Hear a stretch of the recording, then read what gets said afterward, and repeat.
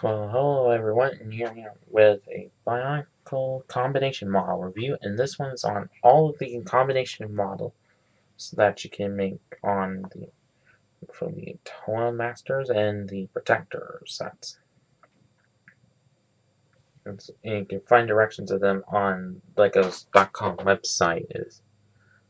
Don't know if you can tell that there's one of Tahu and Fire Protector, one of Pohatu and Protector of Stone, one of Onua and Protector of Earth, one of Liwa and Protector of Jungle, and Kopaka and Protector of Ice, and Gali and Protector of Water.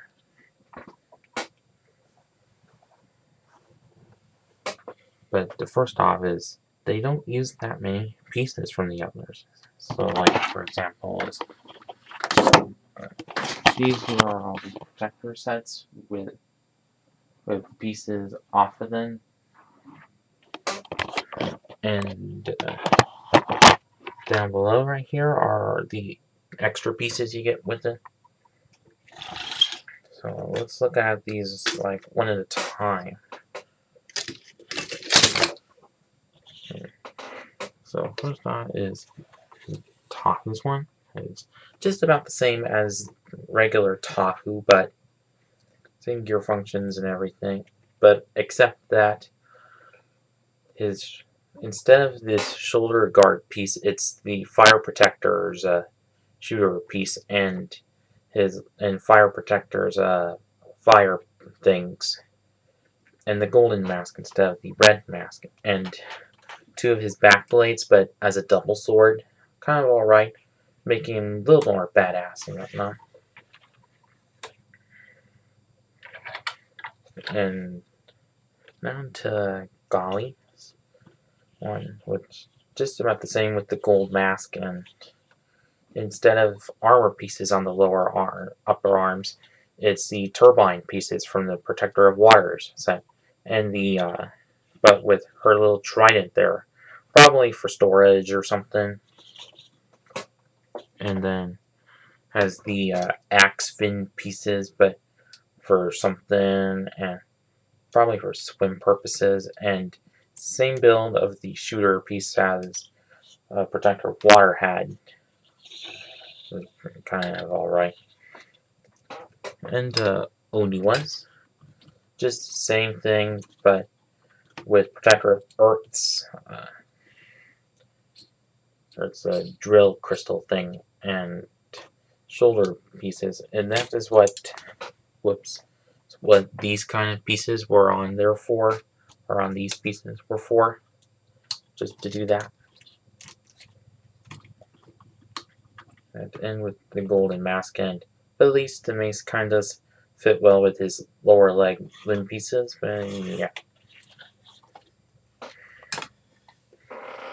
And on to Pohatu's one is just about the same, but with the boomerang pieces just folded in and on his feet, and the armor add-on thing on his lower arm. But wonder why they couldn't do it on his upper arm so it matched the other arm. And that's the whole entire shooter staff of Protector of Stone's one, but with the dagger-like piece underneath it. Kind of lazy, but yeah, whatever. And Kopaka's, same exact version of him, but with the same staff, but modified to hold the Protector of Ice's shield, or saw blade shield on it, and the top part, which is one of those pieces, but on there. And the shooter piece, nothing special, just the same as Ice Protector's one. And the golden mask, of course. And has the little dagger blade on the bottom. But why not just put it on the top part? But which could have been a bit better. But and last but not least is Liwa's. Has the wing feature going on him, but has jungle protectors, little vine foot pieces. And the whole entire gun feature of him, like, maybe he could have stuck to having these swords in one hand, just like Tahu did. But whatever. And not much else to say about these. And they're just kind of stinkish.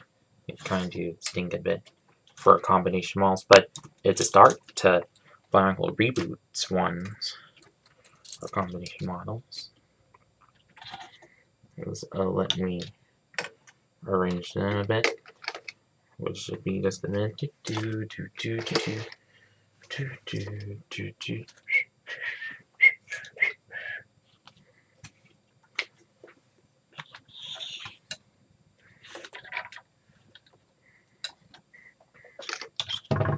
Oh, wait.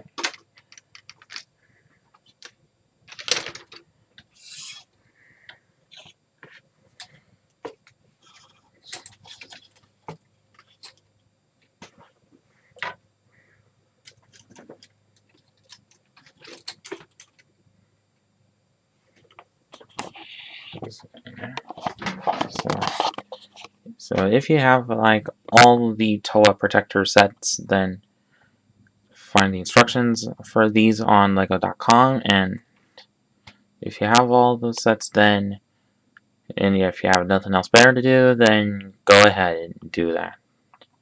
And that's about it with this video, and thanks for watching.